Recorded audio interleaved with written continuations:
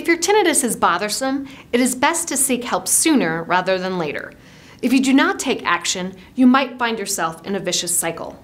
What I mean by that is if tinnitus impacts your focus, causing you to feel annoyed or distressed, it will likely impact your quality of sleep that night. Without a good night's sleep, you will wake up with your tinnitus sounding louder. When this continues for several days, weeks, or even months in a row, we know we are experiencing the vicious cycle of tinnitus. In some cases, we have family members reporting their loved ones who are experiencing this vicious cycle as being more short-tempered and even depressed about it.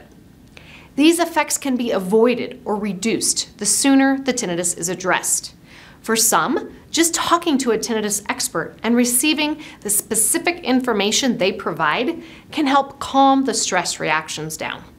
Due to neuroplasticity, the earlier we break the tinnitus connections in the brain, the easier it is to reduce the tinnitus perception overall, and the vicious cycle can be avoided altogether.